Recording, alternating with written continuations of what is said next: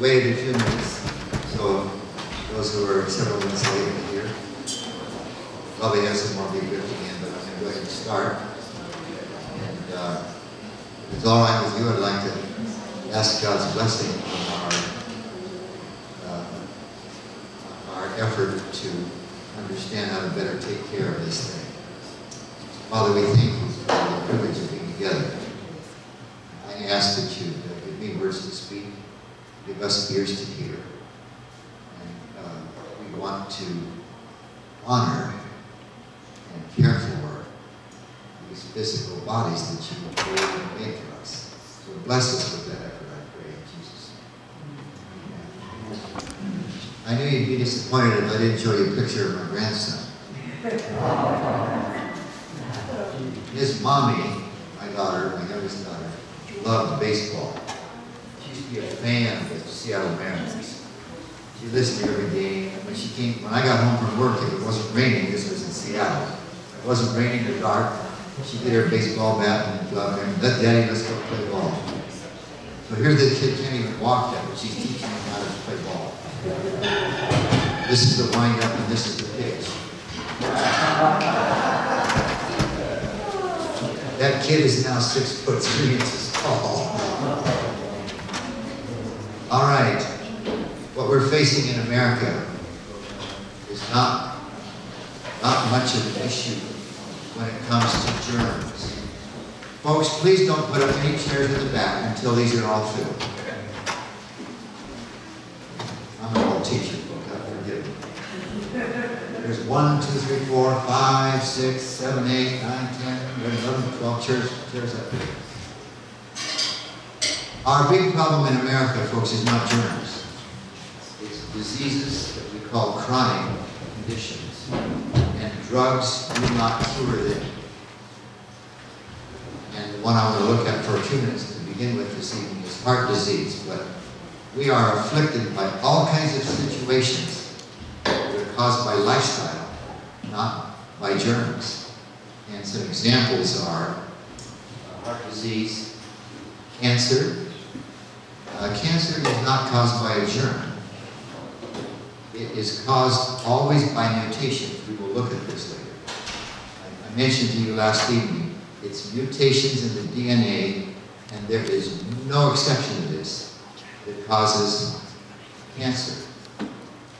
You might be interested to know what the #1 risk factor for cancer is. Anybody want to guess, or does anybody know? Overweight.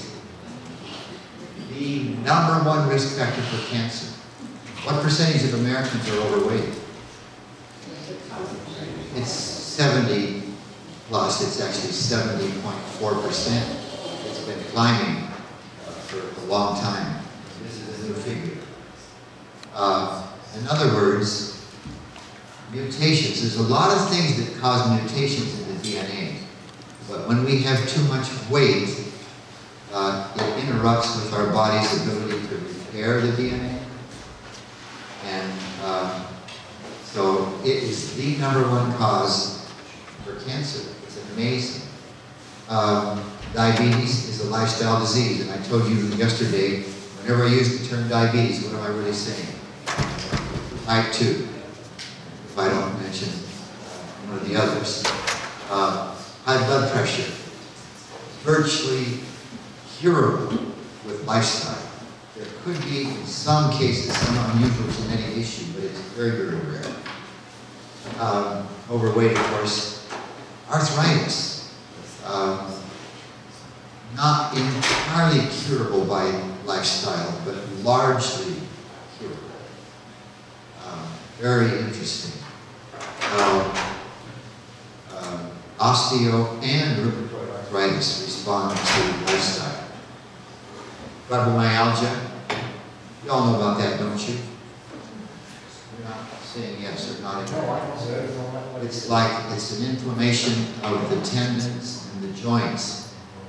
And in its most difficult form, every joint in somebody's body hurts. Every tendon hurts. And I don't know if I mentioned this, I don't think I did. When I was working at Weimar Institute several years back now, I met with the new groups. I was the vice president. I met with the new group every 2.5 weeks. Actually, every 3 weeks. They were there for 2.5. There was a little break, and then we started another group. This is a lifestyle program, most of you, I think, know, where people come and pay $6,500 to learn to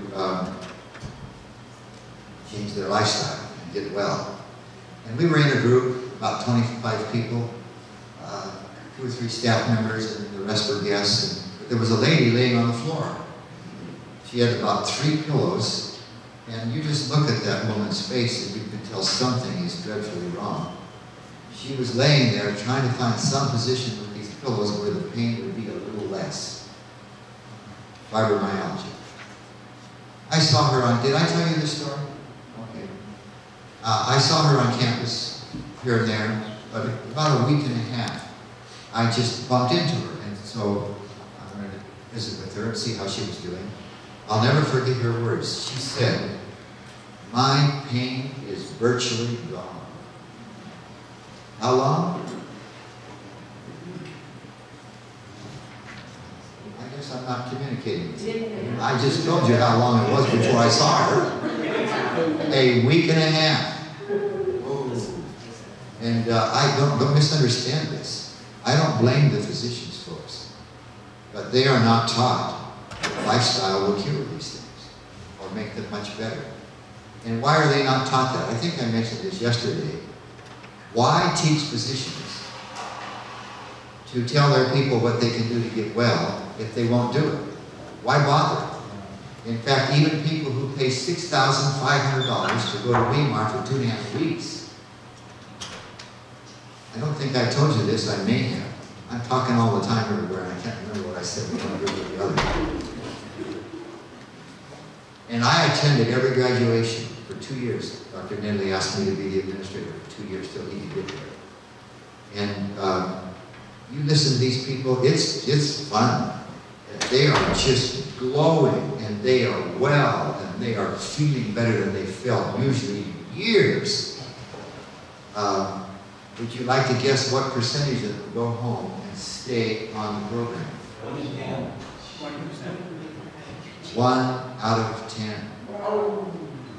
By the way, you guys in the back row are in illegal seats. Next time we have a break, you've got to come up and fill these chairs. Otherwise, it'll be double the charge. By the way, this book that's near some of you is Anita's 3rd cookbook over a period of 45 years. And there's a few of these for sale if you want them. You have to talk to the people over there about that. You're welcome to not buy one and be looking through it when Neva comes up and does recipe demonstrations. If you'd like to buy one, just put your name on it and then pay the people whenever you can. Because if you don't put your name on it, and you're taking notes, which you probably will want to do when Neva's making demonstrations, you lay it down somewhere, they all look the same. You understand? So if you're going to, anytime, today or tomorrow, you want to buy one, just put your name in it and then take care of it over there. So where was I? 1 out of 10. After paying how much money? $6,900. Now listen, every one of those people went home intending to do this. Y'all with me on that? They're going to do it. They know why they got well. You should hear the testimonies. They're incredible. In fact, anytime you're driving through Central California, if it's Wednesday night, and get online and see if a session is ending at Weimar, and call up and say, they called me Pastor Brackett when I was working there. Pastor Brackett gave me permission to come and attend the graduation. I'd like to come. Is that okay? Probably nobody ever remembers it anymore, but that might get you in. But it's fun to listen to them, folks, because they just are, like I say, they are just glowing with satisfaction and gratitude. Why is it so hard to go home and do this? Well, it's different. You guys are so quiet. Neighborhood influence. Pardon me? Neighborhood influence. Well, maybe the neighborhood, yeah. But it is so different, folks, from what most people are doing. Why it's so hard to do. And so it's, if you will, it's hard. It's funny. My wife and I have been living like this ourselves for 53 years. And it seems easy to us because we just do this all the time. But I realize it's tricky. And it's easy to go back to the old ways. But I'll tell you what, folks, if you determine to do this, you will be well like you probably have never been in your life. It's amazing the problems that we face that just get better.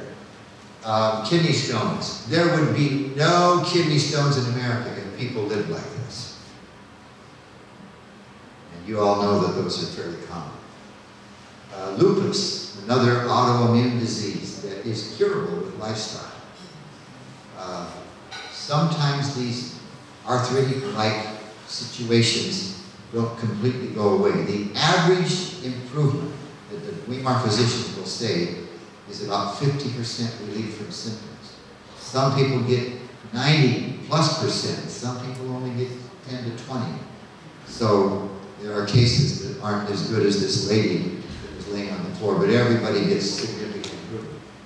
Kidney failure. Number one cause of kidney failure, you know what it is in America? It's diabetes, type 2 diabetes. And how many people have diabetes in America today? 1 out of how many people have diabetes in America? It's 1 out of 12. It's going to be 1 out of 4 by 2050, according to the authorities, if you will. So it's a big issue.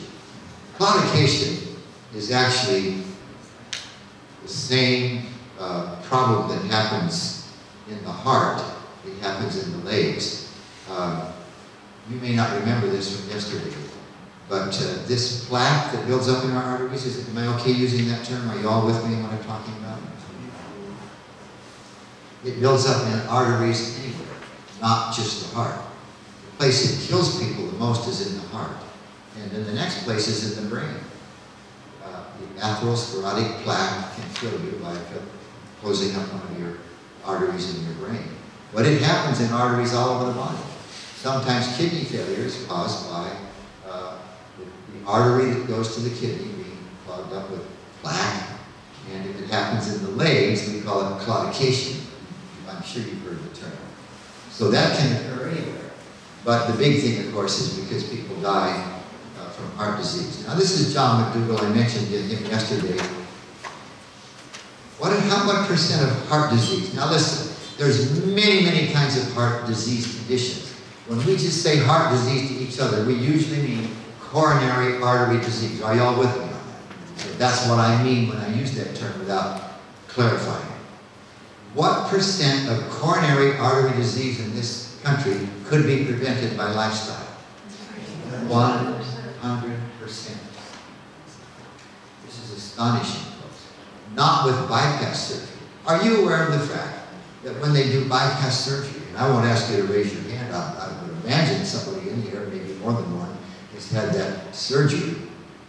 Most of the time they use a vein from your leg to replace or bypass an artery.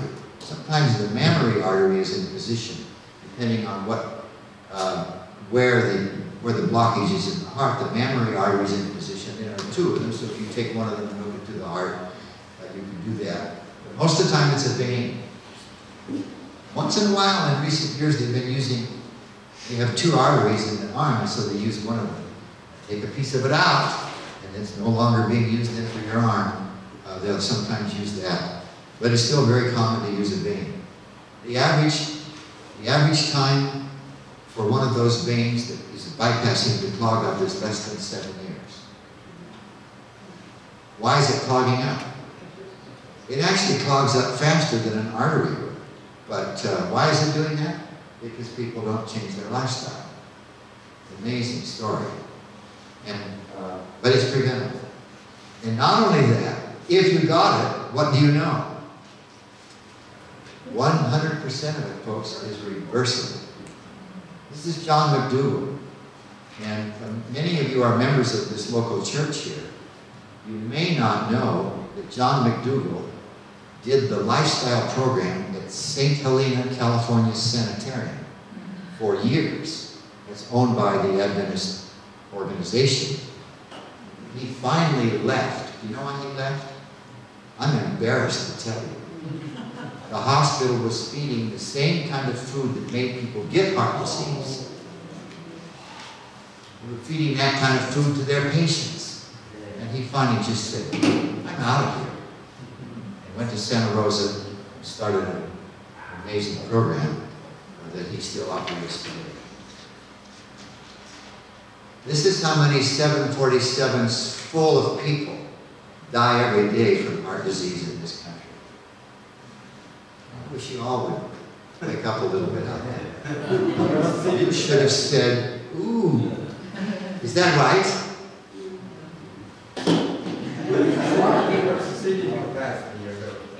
Oh, it depends on how you do it, but this is around 350, 300, 400 people per year. Every day, folks, that many people die in this country. Are the family members heartbroken over these deaths? Yes. And is there, oh, it's incredible, folks, how we just walk along in life and accept all of this when it is completely what? Preventable. Astonishing. 6 of these, actually it's a little more than that, but I'm being on the conservative side. Now there's many kinds of heart disease. This is the most common by far. Most everybody knows. I think you know. This is a question. Are you aware of the fact that the average American knows that saturated fat is bad for your heart? How many, since you're not talking to me, how many know that? Let me see your hand. Okay, most of you know that. Yeah. Those of you that didn't raise your hand, you know it now. Saturated fat. We know this contributes to heart disease. And I said yesterday, you can take any plant fat that's liquid. There's a couple of plants whose fat is solid. Coconut and palm oil, the fat in the palm kernel. You can take any plant fat and replace some of the fat in people's diet that's saturated. Replace it. Remember that word. I mean, get that word. And heart disease, death will decrease by 50% at least. Wow.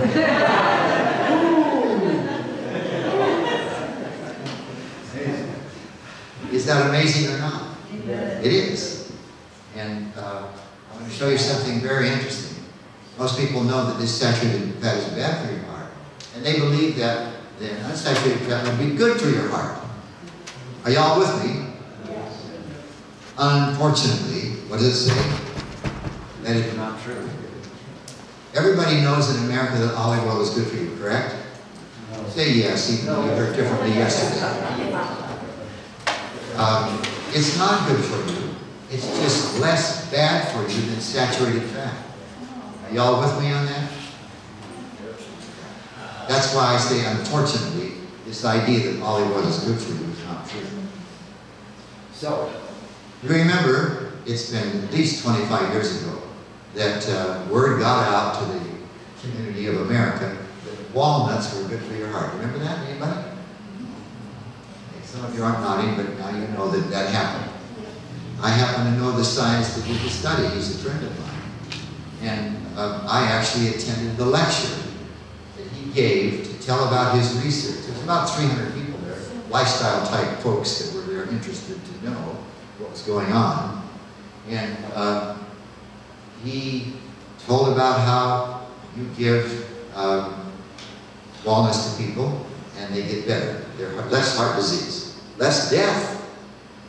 And the average American kind of knows about that. Am I not correct? Most of you have heard of that. At the end of his lecture, there's a Q&A, right? And I had the nerve to jump to my feet and raise my hand before anybody else among those 300 people. And I said to him, were these replacement studies? For some reason, he hadn't mentioned it in the lecture. And he said, oh yes. What do you suppose I meant? And what do you suppose he meant when he said, yes, these were replacement studies? What do you suppose, based on what I've already said here? Replaced a former study that shows something different? Close. They took some fat out of the people's diet and put walnuts, which are high in fat, same amount of fat that they took out, they gave them enough walnuts to give them that much fat. Are y'all with me? And guess what? 30, 40, 50, 60% less death from heart disease. Just because they had a handful of walnuts a day. How many Americans on the street, if you asked them about this, would know that it was a replacement program? Zero. Just about zero. But do Americans know that walnuts are supposedly good for you? Say yes. Yes. So what do they do then? After their regular terrible meal, they add some walnuts because they're good for you. And they are more worse off than they would have been otherwise. Are you tracking why? Because there's a whole bunch more what? Fat in the diet.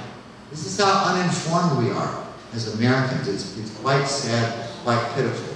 Now, since Dr. Sabate did that study, all the nuts that we commonly eat have been studied, and they all do the same thing.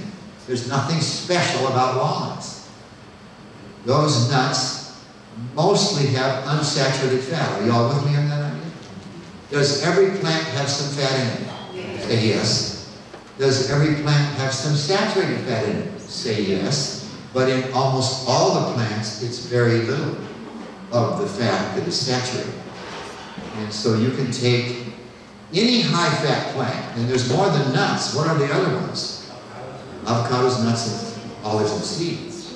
Any of those things that are high in fat, you can take some fat out of people's diet and give them an olive or a nut or whatever, and they'll have less heart disease. Because you're replacing some of the saturated fat, which is bad for your heart, by unsaturated fat. Y'all with me on that? So, is walnut oil good? No. At all? Okay. I didn't want to say that. You weren't here yesterday. I was. Okay.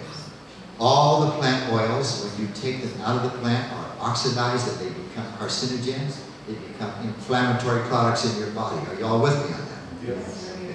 So I'm sorry that I answered the question the way I did. Eating the oil in the walnut is just fine, because I didn't take it out and let it get oxidized. Are y'all with me? Thank you. I'd like to take them away from it. Yeah, please understand, those are good foods. Are y'all with me on that?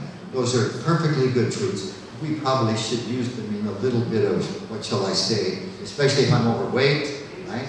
I should use them sparingly perhaps, or conservatively. But those are good foods. I have two questions. So coconut oil is, they always tout it as a good saturated fat.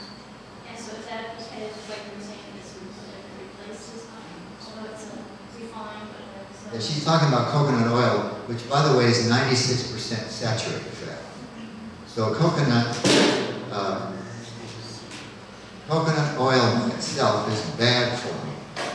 Now it doesn't oxidize very much because saturated fat does not oxidize unless you heat it hot enough to burn. Y'all with me on that? You know, they used to cook French fries in saturated fat. Did you know that in this country? And because Americans heard that unsaturated fat is good for you, and of course now all the places are French frying with French fries in unsaturated fat. It's still bad for you. But your question about coconut is, let me answer it this way. Coconut is a good food. Just like any nut is a good food. Could you get too much of it? Yeah, you could.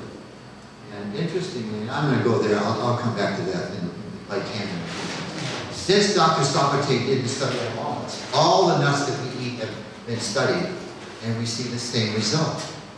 What I've got on the screen here is nut study findings, and we're going to call the amount of coronary disease events, death, or a heart attack that you didn't die from. We're going to call that 100% in America. That's the red line. And these people are getting less than one handful of nuts a week. But we put people in the laboratory and we give them nuts 1 to 4 times a week, a handful. Bigger people, bigger hands, so it's kind of dose related. Does that make any sense what I'm trying to describe? And some people, we give them nuts almost every day. And the reduction in death from heart disease or events, which are mostly deaths, if you get nuts, the yellow is this bar. What is the approximate decrease in heart disease events because people got nuts up to 4 times a week? It looks like about almost 20, doesn't it? 18 to 20%. Just because they had a handful of nuts 1 to 4 times a week. But it was replaced. Are y'all with me on that? I have a cartoon. I don't know if I'll have it in this picture, but this, I think I mentioned this yesterday. This fellow says to the doctor, should I eat the diet before or after meals? The average American is taking a handful of nuts, let's say, after meals, their regular meal. They're worse off. Are y'all with me on that? I'm repeating myself. I saw some of you not nodding. It's okay, but it really helps me, folks. I'm an old teacher. How many of you have ever been school teachers? Can I see your hands? Oh, 5 of you. I don't even have to think about it. I know what everybody in the room is doing all the time. You know what I'm talking about? I don't have to think about it. I spent years in the classrooms. And it just happens. And when you don't respond to me with your face, it makes me feel like I didn't make it clear. So please do as much as you can. First was, now there was another hand beside yours that I, oh that's right, and then I'll come over here.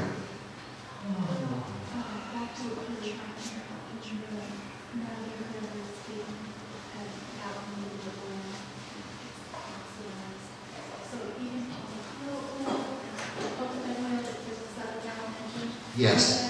She's asking, even if you took the oil out of an avocado, I'll say it again. So listen up. Every oil you take out of a plant oxidizes and it is bad for you. Among the things that is bad for you, which scares me the most, is that it's carcinogenic. Are y'all with me? It causes cancer. Very interesting.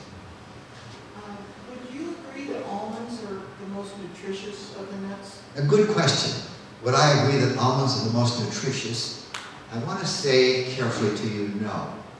I would like to convince all of you, if I had the time, that there is no miracle food. What do I mean by that?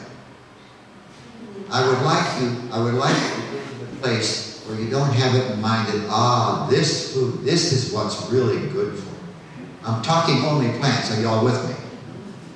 It doesn't matter what plants you eat, folks. It's good for you. And there is no one, even garlic is not a miracle food. And would it be okay if you ate nothing but garlic? I suppose. If you can stand yourself. Why do I want to emphasize that? Because what happens is we get the idea that some food is a miracle food, and that becomes our health plan, and maybe we ignore other things that we ought to be thinking about. So don't look for a miracle food, a miracle seed, or this or that. Just remember, it doesn't matter what edible plants you eat, folks, they are good for you. And probably almost any of them, except the high-fat plants, you could probably live off of just one plant if you had to. There's a tribe in South America. One of my major professors told us this story. He learned that there was this tribe in the mountains of South America that was getting 97% of their calories from sweet potatoes. And he thought, I'm going to take my graduate students down there and we're going to study these folks and help them improve. So they went down there with about 10 PhD candidates in nutrition. And they pitched their tents and they began to watch these people and take data, you know, that's what they're trained to do. Write down everything they saw them do. And the long story short is, they couldn't find anything wrong with these people. They finally packed up their bags and went home. You could live on nothing but sweet potatoes if you wanted to. It might not be the best thing in the world, but the point is, folks, there's no miracle food. Now, everybody knows you got to have blueberries at least, right? That's not true. Because raspberries are just about as good as blueberries. But then you should at least have blueberries or raspberries, right? No, because strawberries are almost as good as raspberries, etc., etc., etc. Cranberries. Doesn't matter, same thing is true. Do you understand what I'm trying to get you to see, folks? Don't get focused on some food as this is the great thing to have. Don't do that, folks. It misleads people and misleads you. Although you could live on nothing but blueberries. I would kind of enjoy that, actually. But, all right. My dad got Alzheimer's and lived another 17 years, but we had to monitor when he got into to eat and stuff at first.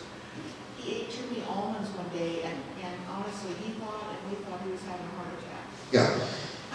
You can eat So too much much. Yeah. caffeine. Yeah. The four plant foods that are high in fat, we should use how? Sparingly, something like that. Because too much fat, even if it came from a plant, can be a problem. So no peanut butter, no almond butter. Oh, interesting question. Let me make sure you understand something. And no chocolate. I'm going to go stand by the door as I answer this. You might be interested to know when Weimar Institute was first organized and established, it wasn't long before they told the workers and the students, no peanut butter. Now, I think you know this, but let's just be clear on this. When you make butter out of any nut, and you can do that with almost any nut. It might be tricky in some cases, more easily in others. It becomes butter, folks, because you're releasing oil. Let me just help you understand something. If you take a nut, a couple cups full of nuts, and put it in a food processor and turn it on, and that blade is whacking around in there.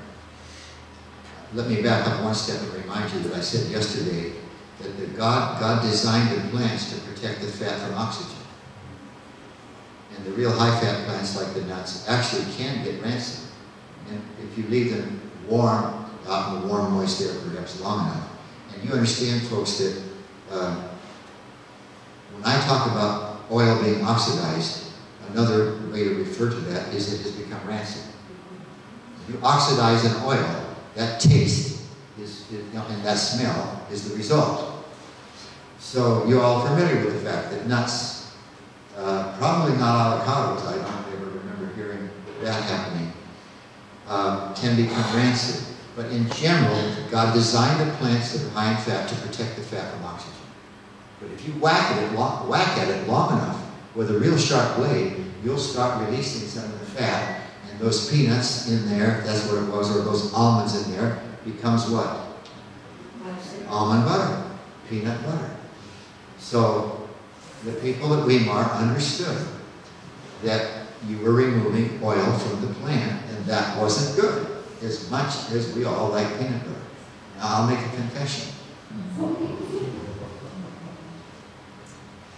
My wife and I use a little peanut butter, and we make it ourselves. She puts it in the food processor, and I ask her, and she cooperates with this, to turn it off the moment it's buttery. Why do I have her turn it off so quick? I want to release the least amount of fat possible. Are you all with me? And then we put it right into the refrigerator. Yes. Or the freezer. And we take it out in this little thing and use a little bit of it on something, and it goes right back to the refrigerator. It is a bit of a compromise, I admit that, but it's a tiny one in comparison to what you buy in the store where the oil is floating on the top, or they homogenize it so the oil is still floating in there all through it, you just don't see it. So I'm sorry to say that we should use very small amounts of, if any, of nut butters. Does it matter whether you eat the nuts raw or cooked? Good question. What about raw and cooked? We could do a whole lecture on that question. And I'm going to answer the thing in terms of all foods. The idea that you need a certain percentage of food raw cannot be supported by science. And I apologize to some of you that think that that's not correct. But I promise you, folks, the science does not show that there's a certain proportion of food that should be raw. And I was asked to do a lecture on them one time. This is 6, 7 years ago at least. I thought I knew the answer. But I have the wonderful privilege of being friends with a number of eminent scientists. Some of them were my professors at graduate school, and others I've worked with and so forth. Including Ben Carson. Did you see the film of me talking to him at the beginning? And so I called up about 6 people. I could go through and give you their names, but these are all, one of them was the head of the nutrition department at Andrews University for 20 years. And a number of other friends. And the last one I called up was Neil Nedley. Most of you know that name. He's the current president at Umar. Has been now for 10 years, almost 11. And I said, Neil, what's your opinion? He said, Jim, we don't know. Let's just make it 50-50. 50-50 what? 50 raw, 50 cooked. Are you all with me? And I apologize to you if you're a big supporter of raw foods. But your science will not support that opinion. Are you all with me? Why cook anything at all? Because in many foods, folks, the nutrients cannot be easily obtained without breaking the structure down with heat. I'll give you an example. You get 8 times as much lycopene. That's one of the, what we call, there's several words for it, the micronutrients. Over 10,000 nutrients found in plants that we did not know about. The main nutrients you all know about is fat, carbohydrate, protein, fiber, and minerals, vitamins. You know about those minerals, those things in food. Besides those, there's over 10,000 nutrients we have found in plants, not in animal products. And they're all beneficial. They were called phytochemicals. Phyto is a Greek word for plant in the beginning. That's not the best word. I won't take time to describe it because of time. But in any case, because of the structure of the plant, we can't get some of those nutrients, especially maybe in the quantity that it's in that plant, without heating it. Y'all with me on this? On the other hand, heating food does destroy, isn't quite the word, but it renders unusable some chemicals, if you will, in plants, some nutrients in plants. So this is why Neil said to me, Jim, why don't we just make it 50-50? Because we don't have science, folks, that proves one or the other. Are you all with me? Is that clear enough to everybody? I got to keep going. Now, when you ask questions, folks, please don't tell a story. I'm struggling for time. Are you all with me? Yes. Just ask a question. Just ask at the end. Well, you can ask right now, but don't tell me a story. I'm just concerned about time. I can't remember the questions. Okay, but when you do, raise your hand and I'll stop. Are soaking and sprouting seeds any better? Beneficial? There are some nutrients in the seed that are hard to get if you don't cook the seed. Y'all with me on this? It's the same idea. And so if you soak it, your body is able to get a little more of the nutrients. And if it grows, maybe a little more still. But folks, and my wife does some of these things like some of you do, don't get focused on the fact that you have to sprout seeds. Y'all with me on this? You'll get nutrients from the seeds, especially if you grind them up. If you don't grind up a hard seed, your body doesn't get very much nutrients. Some always, right? Y'all with me on the idea? Try not to get focused, folks, on one of these things that becomes kind of your mantra about nutrition. Now you're... Okay, so does cooking sometimes release or make something more available? That's what I just said a few minutes ago. Okay. And I gave you the example of tomatoes. Did I finish the example? You get 8 times as much lycopene when you cook a tomato and eat it as when you eat it raw. Y'all with me in this? And lycopene is one of over 10,000 nutrients besides the usual nutrients. Are y'all with me in that? What we talk about. These things are all useful for us. Okay. Are you with me? What if you get nuts almost every day? What's the decrease in heart disease? In events like death? It's over 50%, isn't it? It's like maybe 52, 53%. something like that. This is incredible, folks. Just because you ate a handful of nuts, isn't that amazing? But it was what? Replacement. If you ate those nuts and changed nothing else, you actually would be worse off because of the additional fat. Even if you didn't take the fat out. Just too much fat, folks. It's bad for us because it tends to make us gain weight and so forth. Oh, I should just notice, it works for men or women. It works when you're young. This means less than 50, older than 50. You understand what I mean when I say it works? You see the descending height of the bars. Are y'all with me on this? Yes. Okay, I see some people don't nod when I look at you. Please, folks, talk to me with your face. And it works for people who are vegetarians or not. Doesn't work quite as well, does it? Yeah. It even works when you don't get exercise, but not quite as well when you do. Y'all with me on this? Very interesting. Even if you're overweight, it works. Body mass index normal, body mass index too high. It doesn't work quite as well, but it still works, doesn't it? Very interesting. That's what. And what in the graphs I'm showing you is the average of all the nut studies. One nut study might be a little higher and a little lower, something like that, but those bars on the screen represent all the nut studies. They were based on replacement, and this man says, "Doctor, should I eat the diet before or after meals?" Now, here's a quick little primer on how this saturated fat thing works. That green sac is the gallbladder. It's tucked up under the liver, and the pancreas over here, is behind the stomach, makes bile, and that is stored. I'm sorry, the liver makes the bile, which comes out of the liver here, and if the valve is closed off, the bile is stored in the gallbladder.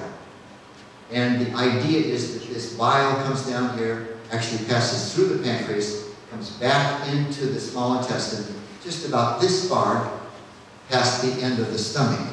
And the purpose of the bile, please notice this description, it helps digest the fat. It does not digest, it just helps. Bile,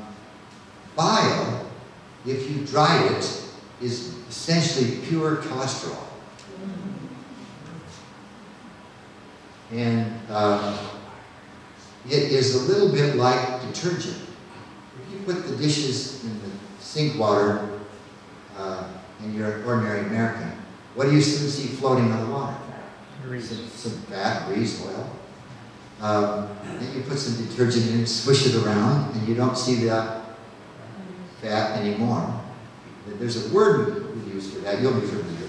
We say that the soap or the detergent has emulsified the fat.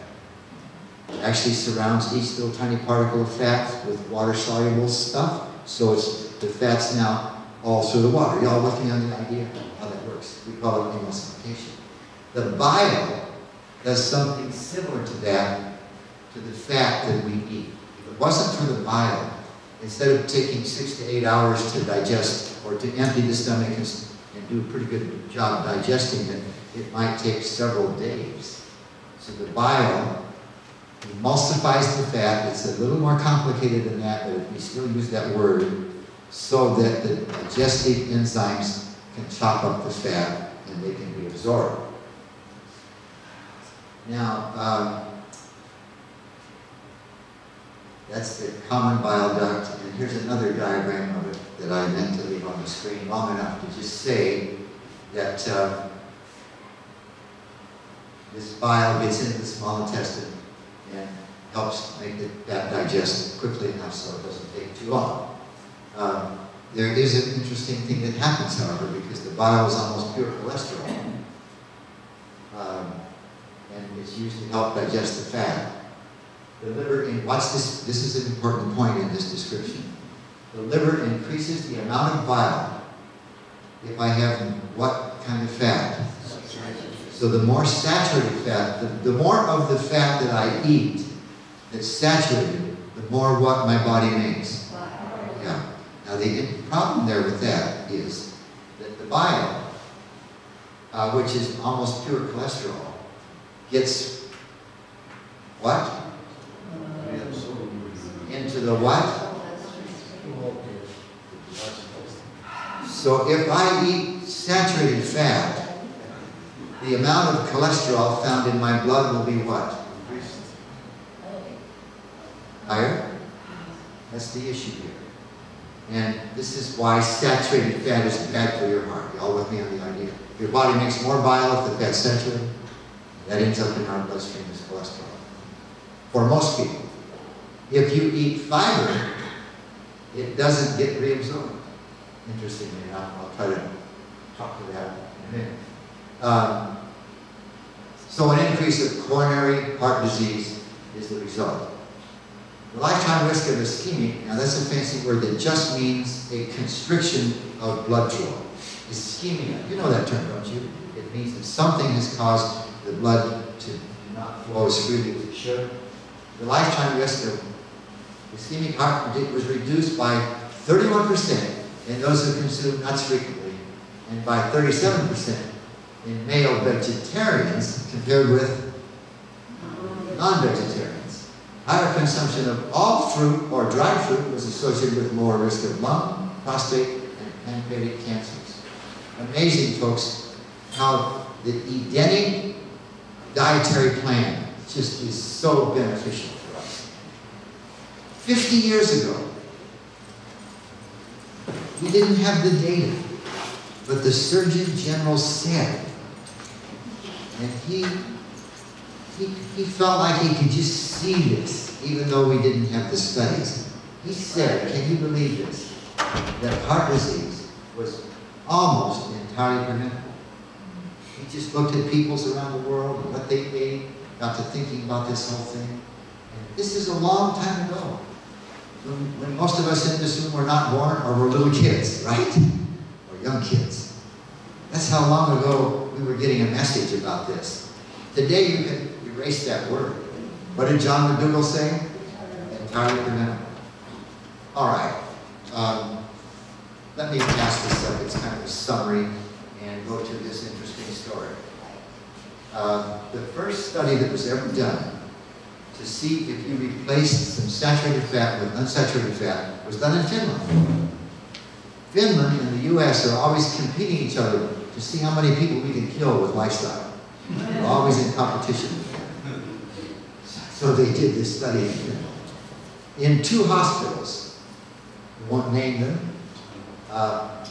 And they, this is the death rate from heart disease, pretty close to the same number of people per 1,000 patients in 2 hospitals.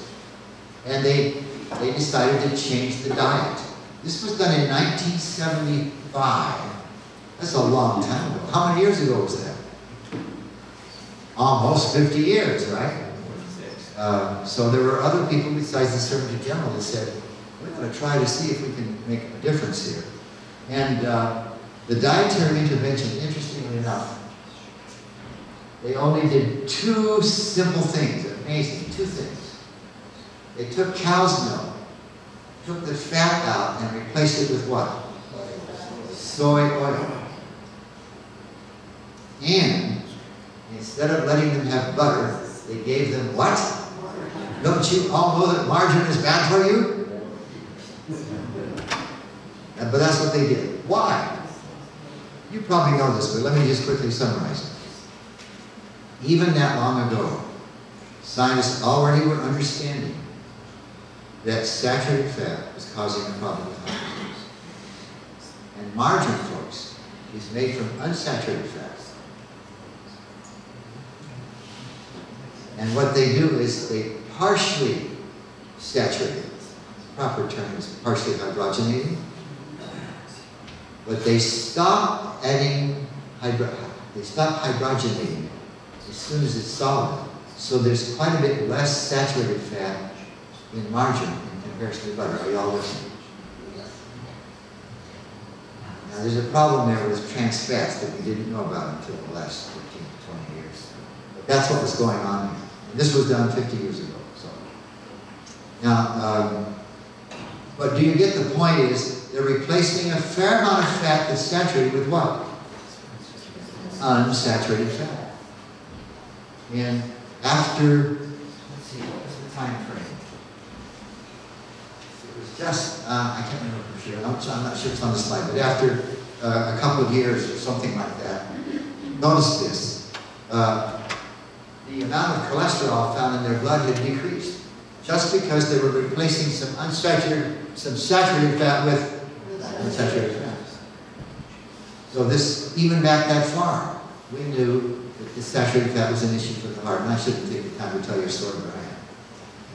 My stepfather, my German stepfather, was a cynic, and raised on a ranch, lived like all ranchers live. And this guy was uneducated. I don't think he graduated from high school, although he was a reader. And you can educate yourself with reading. But in spite of the fact that he had such a limited education, this is amazing to me. We would be eating our steaks. Didn't I tell you yesterday how we cook the steaks over the fire? And he would say, I don't know if you'll get this joke, but let's see if you do. He would say, well, maybe I should prime it just a little bit. Because what we understood then was that somehow there was some cholesterol clumps getting into our bloodstream. Clear back then, it was already understood that cholesterol was an issue in this thing. So here's what he would say as we're eating our steaks. He'd say, I'm going to get rid of the blood lumps in my cholesterol stream. You didn't get it, but that's all right. But an old farmer who knew nothing already knew then that there were these cholesterol lumps, if you will, in his bloodstream. And look at how much the death rate dropped. How much? Whoa! Just because you replaced some saturated fat with some unsaturated fat in the milk and in the butter. Isn't that remarkable? That's astonishing, Frank. And now here is the, John, your wife isn't here tonight. I'm going to ask you a question. I can't remember her first name. Tina. This is this summary paragraph at the end of the study that was published about this. Does that make some sense for you? They publish these things in professional journals, right? We feel the findings of our study justify the conclusion. Now, here's something Americans never understood. This only worked for men, not for women. Do you remember when they, this would be 50 years ago, we were promoting the use of olive oil and just any oil. In fact, I was doing a stop smoking program with my head elder, who was a physician, an older man, a wonderful guy.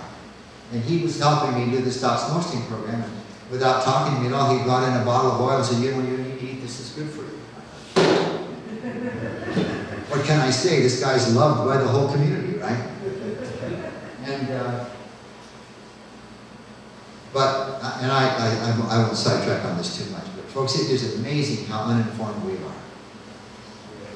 are. This did not work for women. It worked for men, not for women. Amazing. How many people would you have to ask on the street before somebody would know that? Are we uninformed? Yes. And misinformed a lot? Anyway, that in men, a cholesterol-lowering diet considerably reduced death from coronary heart disease. The data, that's what the word "they" means. The data also indicate that total mortality was favorably affected by this diet. What would be a favorable effect on total mortality? That it was reduced. Now I'm going to show you the rest of the paragraph.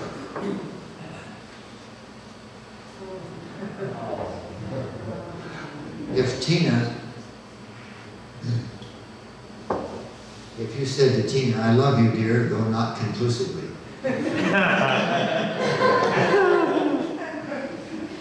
You would be in big trouble.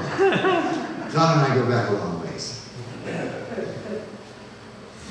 It was in the town. Oh, it wasn't, I'm sorry. But anyway, what do they mean by that? Listen, folks, this is crazy stuff. They mean that the decrease was small enough that it was not statistically significant. You all kind of know a little bit about that, don't you? In terms of scientific studies data. And, but the world has been told that these oils are good for you. And you can't even conclude from the studies that you're actually any better off when it comes right down to it. All right. By the way, I don't know if you caught this, I didn't. The conclusion that reduced total mortality, that's the word I'm after. You might do a study, folks, on some people and decrease death from, let's say, liver cancer. But if something else got worse that wasn't before, that's a problem. Are y'all with me? So we're dealing with this thing called total mortality. Y'all with me on that? There's lots of things you can die from. And that was the problem here. I'll just pass this up because I think you get that. And it turns out, watch this now when I finally get there. Replacement studies conducted in Finland, and then later they repeated in Los Angeles, showed a 50% decrease in death from heart disease. Does that sound about like what we saw a little bit ago, right? About a 50% decrease. Notice this. But increases in cancer made the total mortality, or if you were overall death rate, what? Isn't this something? This is amazing. Even if I get these oils that are supposed to be good for me, what did I say at the very outset this evening these oils cause? Cancer. And the studies have shown that. And some of you are interested in the references, of course. I'm happy to provide them. Now let's take a look at this from a slightly different perspective. Let's let this bar represent all the fat that Americans are getting. What do you suppose the S is? And the U? And this is about half the calories that Americans get, not quite half. This is what this study did. It replaced some red with greenish. In other words, it's the same thing we've talked about. Replace some saturated with unsaturated. Y'all with me on this? That's what the study did in Finland. What's the significance that the tops are the same height? Replacement. Take some out, put some in, right? Take saturated out, add unsaturated, okay? Now, this is what Americans thought they were supposed to do. Doctor, shall I eat the olive oil before or after meals? Are y'all with me? Yes. They're worse off. The average American is getting about 40% of his or her calories from fat. If you go to your doctor and they decide you have coronary artery disease, they're supposed to put you on the American Heart Association diet, which cuts the total fat down to what? Is that good? No. Yes, it's good. It's not good enough, but it is good. All right? It's some advantage. Anytime you cut the total fat down, folks, if you're not where you're supposed to be. If you're where you're supposed to be, don't cut it down some more. That wouldn't be good for you. Are y'all with me on that? Anytime you cut it down from where people are generally at, you see a benefit. Oh, and by the way, what's the meaning of this?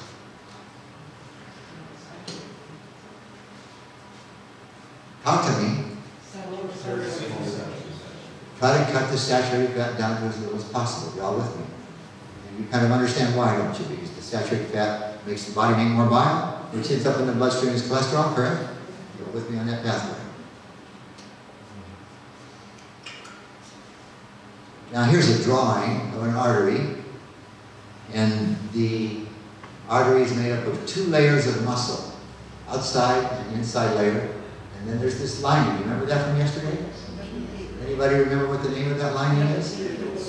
It's epithelial or endothelial tissue, but in particular in the artery, doesn't matter, remember what it's called? The intima. The lumen is the name for the inside of it, if you will, how big the pipe is. Anyway, just a drawing. There's the outside layer, the inside layer of muscle, and the intima. And there's the plaque, And you're remembering from yesterday that the plaque forms where? Under the lining or the entrail. And what percentage of heart attacks take place because the soft plaque breaks through the lining?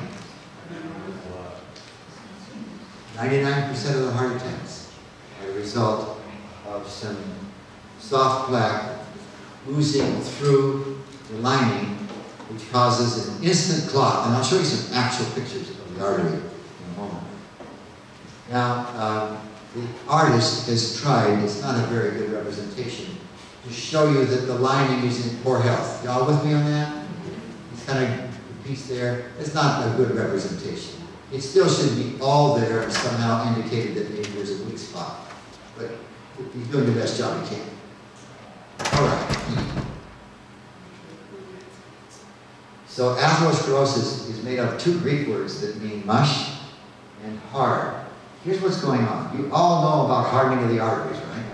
The body seems to understand that soft plaque is dangerous. And it's desperately trying to harden it. If it was completely hard, could it ooze through the lining and cause a heart attack? No.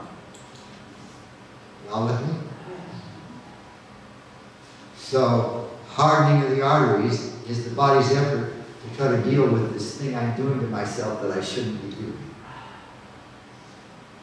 The first physician, scientist actually, but he's a physician as well, from the University of California in San Francisco, that wanted to study this phenomenon could not get money from the government, the National Institutes of Health, because everybody knew you could not reverse heart disease. Knew? I have tremendous respect for this fellow. He's not a believer. He's a good, strong atheist, but I have tremendous respect. He broke his neck and raised over $3 million privately to conduct the very first study to see if you could make plaque go away, which everybody knew you couldn't. His name was Dean Ornish. Oh, And he took a group of 24 men who had angiograms, and he could see all of the three arteries and measure maybe each little centimeter how much that part was closed, and he would average the closure of the three arteries throughout their length, and found when he separated at random this group of 25 men into two groups of 12 and 13, I think there may have been 24 men, I can't remember now, that their average, in one group, the average blockage was about 40%. Some much more, some much less. Are y'all with me what I'm trying to describe? yeah. He put them on a plant regime, just like you and I are talking about, except he took away the 4 categories of plants that are high in fat.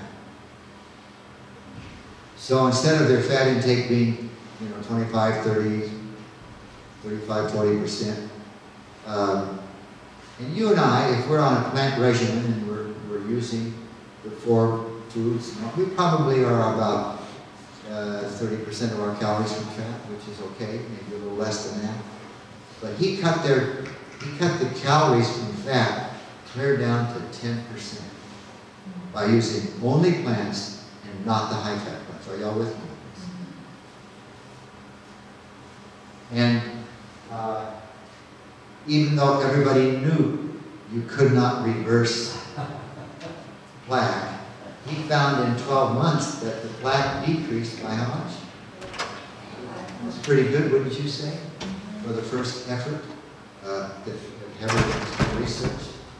Now the other 12 men were put, I told you, on the American Heart Association diet. And their average plaque was about the same, just above 40. And he put, listen to this, he put them on the American Heart Association diet. The diet your doctor puts you on if you have heart disease. Y'all with me? What's the fat intake for that? 30% of the calories, of the total calories, 30% is fat. So that's better than the average American, which is getting about 40% of their calories from fat. And in that 1 year, how much did their plaque what? Even on the American Heart Association diet, their plaque was increasing. Boy, aren't we in trouble in this country? You have heart disease, the doctor puts you on this diet, even if you follow it, you're still worse off. Isn't that something? All right. Has that diet been updated too much? The American Heart Association? I don't know, but I haven't heard that it has been. Who is that? Yeah. I'll confess I don't know, but I think I would have seen in the literature that it changed. This is an actual photograph of an artery cross-section. Remember that word from yesterday? Coming out and chopped off. Of course, this was taken after this person died. And this is the, I guess I have some arrows to do it. That's the inside of the artery. And all of this is plaque. The only part where blood is, oh, by the way, this is a new word now. This is the part of the plaque that is still soft. The word atheroma means soft. So we call this the atheromatous core. Okay with that? Atheroma. And all the rest of this, let me use my pointer. All of this, the body has done what with it? Hardened it. Why? Trying to protect this man from a heart attack. Otherwise, the whole thing would be soft plaque. See? And the fact that there's quite a bit of, and this is where the blood is flowing, probably 15% still open, 85% blockage.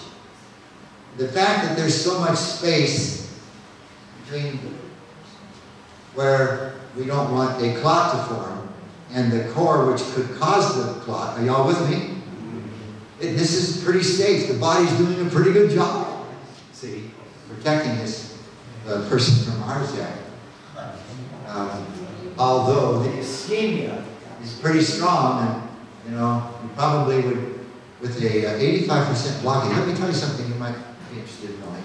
When you go to the physician and they put you on a treadmill and do what we call a stress test, and sometimes they'll actually inject something into the blood and do some imaging. You cannot detect a blockage unless it's greater than 65%. One day I said in a lecture, 60%. I had read that. A cardiologist friend of mine was sitting in the lecture and she said, you know, Brother Brackett, it's actually 65%. So the average person who gets a stress test and is told by the doctor you're fine may have blockages up to 65%. This is crazy. How many of you knew that before you came in this room today? Let me see your hands. One person. Is that a physician back there? Are we uninformed or not? Yes.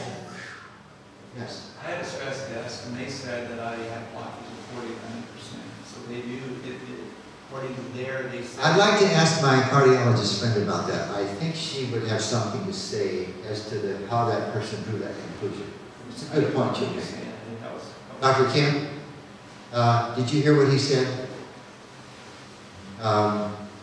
Why would a physician say that if you can't detect a blockage? Did they do some positron scanning? PET scanning or something? Who knows? I think that's based on the heart. All right.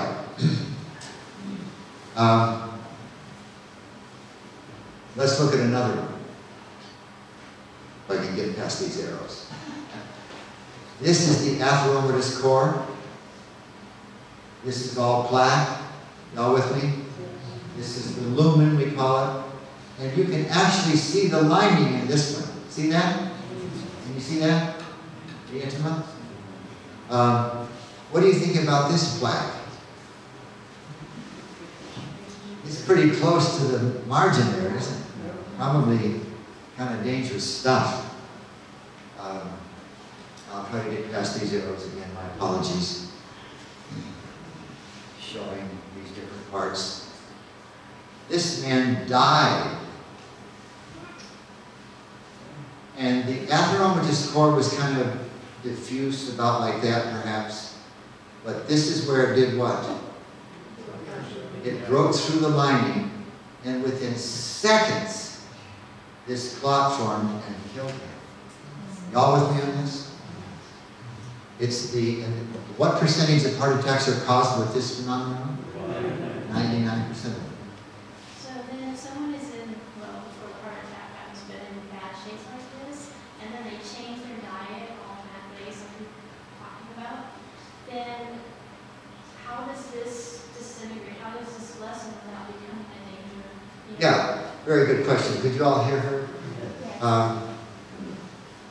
And Dr. McDougall, what did he say about this? It is reversible. The soft plaque, it's clear from Dr. Ornish's studies, and since then other scientists have done these studies and showed the same thing. The soft plaque, in fact, in one case, Dr. Esselstyn in his book, How to Reverse Heart Disease, shows a picture of a colleague of his, a physician, who in 12 months, they caused all of the soft plaque in his artery to disappear in 12 months. The hard plaque, there's no research that shows that the hard plaque will go away. It probably would, but it would probably take a very long time. But please get this point, folks. It is the soft plaque that is the big issue. Y'all with me on this?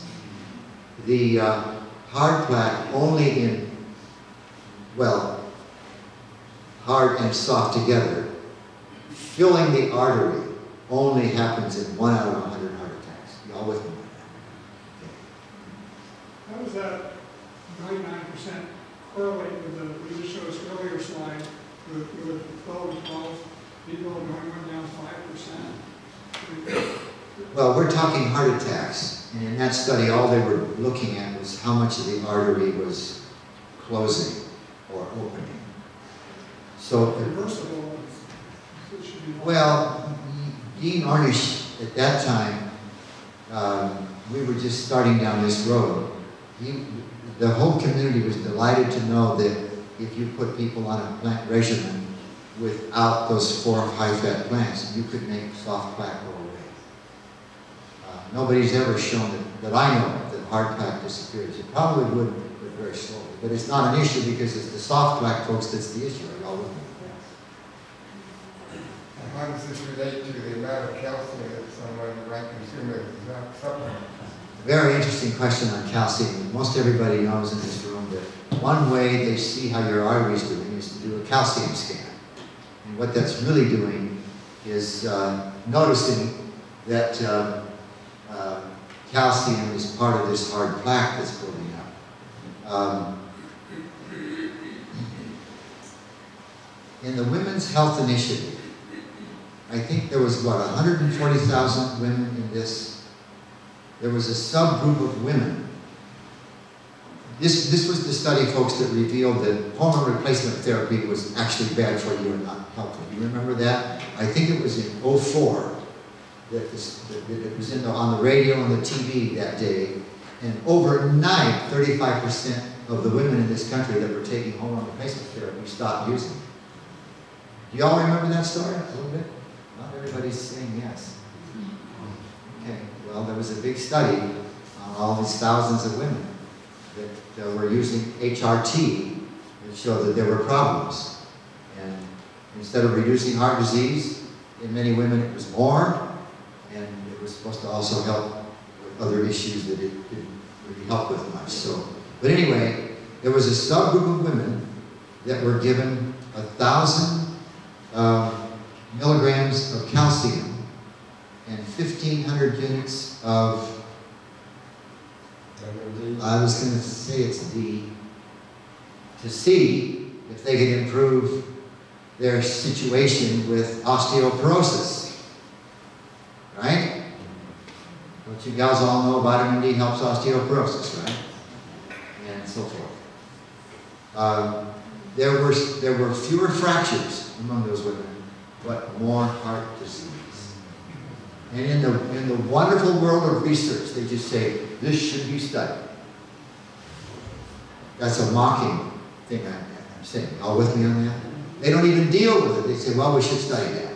And these women were dying of heart attacks because of this regimen of calcium and vitamin D. So there's an issue. We tell people, it's rare that you need to take calcium. That's not what makes your bones stronger. What makes I have a whole hour lecture on this. I'll just tell you 2 quick things. What makes your bones stronger is stressing them. You may not know this. Anytime you lift up a heavy weight, your bones bend. When they bend, they become electrified, and we believe that's the mechanism which makes calcium come and be made more available for the bone to make strong bones. And the other thing, well, there's 3 things. The biggest thing, folks, for osteoporosis is that before age of 18, up to 18 years of age, if you can get people to live right and stress their bones, they can make a lot of bone easily. When is it that we live like there's no tomorrow? But that's a big issue, folks, especially women, because you know this is a bigger issue for women than men, osteoporosis. Men get it, but they get it about 15 years later than women do. You can make a lot of bone easily. You got to work hard, lift stuff, and eat right, and you can make a lot of bone. After 30 years of age, almost every American is losing 2% of their bone density a year. And at menopause, it steepens for about 3 years. So, but again, guess what? A plant regimen and activity help. Well, anyway, this man died from that atheromatous portion oozing into the bloodstream. And that clot formed so quickly, folks, it caught the ooze. Got it? I see some of you shaking your head, you're not sure. This is the atheromatous area, if you will, and this is where it leaked in, and the clot formed, like in seconds. And there it is, causing the tragedy. Okay. Let's hurry on. So, what Ornish did was cut their fat intake down to what? And look at the saturated fat, very tiny amount. What did he make happen? Just to have you say it. With that diet, what would happen? Plaque disappeared. What percentage of the plaque? Over 5.5%. Good. And what's the significance here? Very little saturated fat. Now, Caldwell Esselstyn, most of you know that name. He's probably the most notable man today who's worked on research. In fact, just recently, he finished a group of 200 people that he put on a plant regimen. He tries to get the fat down to 7%. He's really strict on any plant that has very much fat besides just those 4. And he had tremendous results, except for one man who, well, a certain number of them were not adherent to the diet. What does that mean? They weren't following it completely. One man was close, but he did a few things he shouldn't have had, and he had a little incident. He didn't die. Everybody else in that whole cohort of people who were at risk for heart attacks did not have an incident of any kind. Really amazing. Well, look, if this makes you sicker, and this makes you better, somewhere in between it wouldn't get worse or better. Right? And it's pretty much agreed by everybody that around 20% fat intake is safe. I taught college nutrition for 10 years, and I had my students keep track of for 1 month in the year, keep track of everything they ate. It's pretty easy to do with computers. And at the end of that month, they were, of course, they made a report. And if they wanted to, listen to this, if they wanted to, they could eat at Neva's table, where they got a plant regimen, including some of these. Are y'all with me? During those 10 years, virtually every student that ate at Neva's table, and they could do this, by the way, because we were running the restaurant at that time. And those students, when they were in town, they had their lunch at the restaurant. We fed people off the street what we're talking about here. I'm not talking about eliminating these. Are y'all with me? And anyway, over those 10 years, the kids that ate at Neva's table, morning, noon, and night, their fat intake fell between 17 and 20% of their calories. So it just works that way when you, and this isn't restricting yourself in that sense, folks. Eat all you want. You could overeat, but follow this plan, and the fat intake is very easy in this realm. Okay. Oh, this is the study that I referred to with Esselstyn, 198 patients. I'm just going to pass it up. I told you what essentially the result was. And this is a photograph off of the cover of a book I have on immunology. This is a picture on a microscope slide of a white blood cell. There's many different kinds of white blood cells. This guy we call a macrophage. It's a Greek word that means big eater. And I mentioned this yesterday, so that we may not have been here. He travels around the body, millions of these things, in the blood, traveling through bone. They can ooze through anything in the body. Amazing. And they're looking for stuff that shouldn't be there. And they come up to something that shouldn't be there. Excuse me, dear, I promise I won't touch what you drink. And they ooze around it. And when the ooze touches on the other side, suddenly the thing is inside the cell. You got that? And they do that to germs. And they do that to fatty particles in your blood. If there's too much fat in your blood, they'll grab some of it and try to hold it from hurting you. And let me show you another drawing here. Etiology, as you know, means how it happens. So I'm going to, this is the artery with 2 layers. And what's the white ring called?